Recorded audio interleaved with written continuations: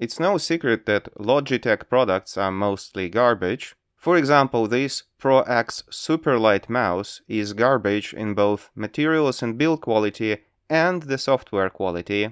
And that is exactly why each and every streamer seems to have one, and each and every major tech-related channel is directly advertising having those Logitech mice, or at least product places them.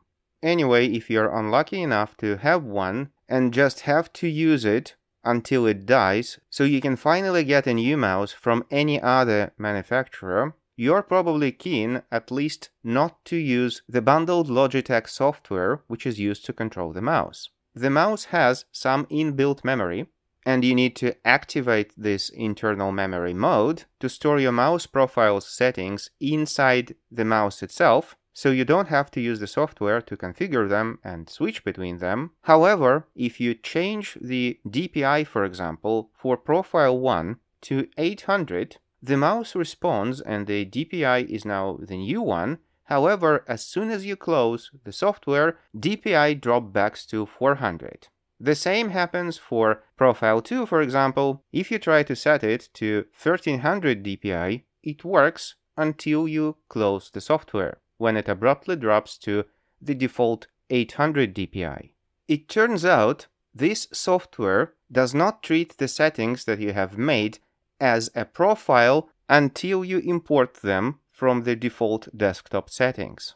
So what you need to do to change the profile settings, save them inside the mouse, and then stop using the Logitech software is to first set the needed DPI, then enable and confirm the internal memory mode by clicking on this little memory chip icon, then click on the mouse itself, and in the next screen, click on the needed profile you want to import the settings you just made to, and then select Replace with Desktop Default.